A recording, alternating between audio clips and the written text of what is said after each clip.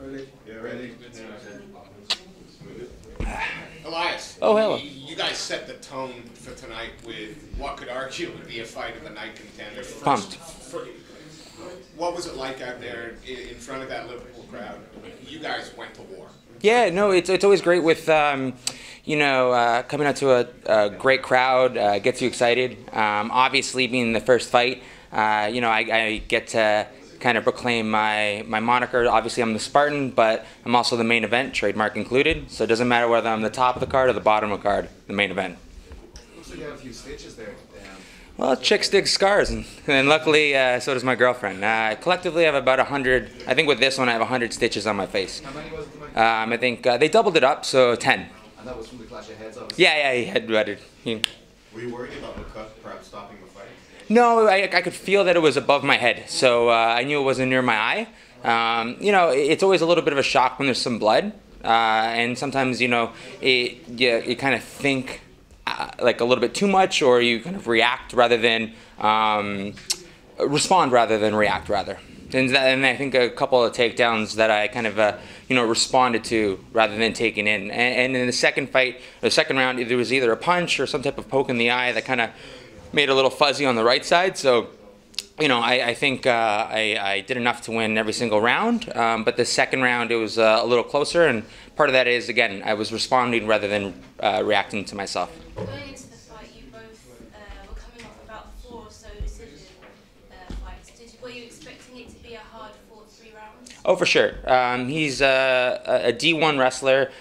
You know, he has that basis of an athlete and someone that, you know, has a pedigree that I don't have. I've been a professional mixed martial artist since 2011, but I only started martial arts in any capacity in 2009. So, you know, I'm playing catch up. For instance, the last 2 opponents I fought, whether it's Trevor Smith, who's been, you know, competing longer than I've been, you know, probably on this earth. Same thing with Dan Kelly.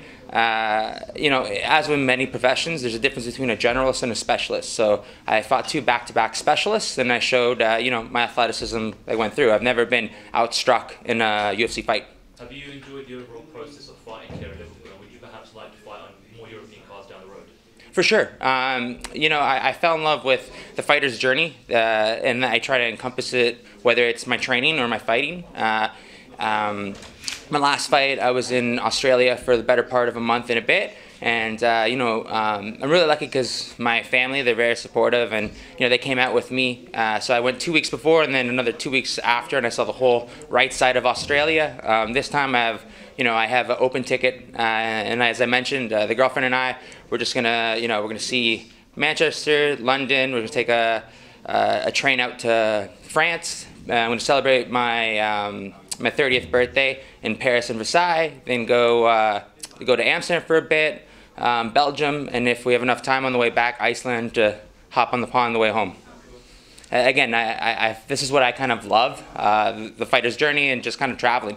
Like I said, I'm very excited to be celebrating my 30th birthday in 3 days, and you know, celebrating my 16th professional win. Were you surprised that, like, about the volume in there? This was the first fight of the night, and the place seemed to be really full already. Did that surprise you? Yes and no, especially when you come out to new markets and somewhat quote-unquote smaller markets. People are obviously excited. This is the first time you know, UFC's ever been to Liverpool. You have Darren Till at the top of the card. People are proud. People are excited, and you know, it was really exciting to, you know, cheer. And I'm glad that you know, we set the tone. So the middleweight division is kind of hotter than ever, it seems, with so many rising stars. What and who's next for the main event? Yeah, no, obviously I'm looking up. I'm in the top 15, and I just want to go up. I said it before, I kind of fancy myself the poor man's Machidę, and I'd love to take on the real one. Why would you like to take on Machidę? Obviously, it's I don't know, it's number 9, so a little bit of a step up for you. First, a step up, but what's it called? Obviously, you want to go up, not down. And you know, again, it's the case of essentially, you know, you train hard enough, you compete long enough, and your idols eventually become your competition. He fought someone that was not ranked 2 fights ago, and it makes sense to fight someone that's at least ranked. He's calling out Bisping, who's may or may not be retired, and Bisping's a mate of mine, and you know, he called him out, and I only want to have a beer with Bisping, so I'm happy to take his spot. This this is your first fight in this year.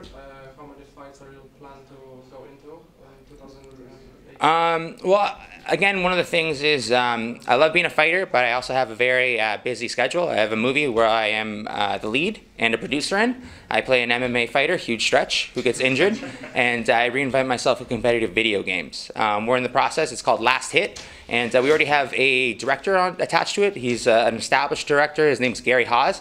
He's been a second assistant director to movies like Juno, Interstellar, all the new X-Men movies, all the Planets of the Apes. I think collectively a couple $1 billion that he's been attached to.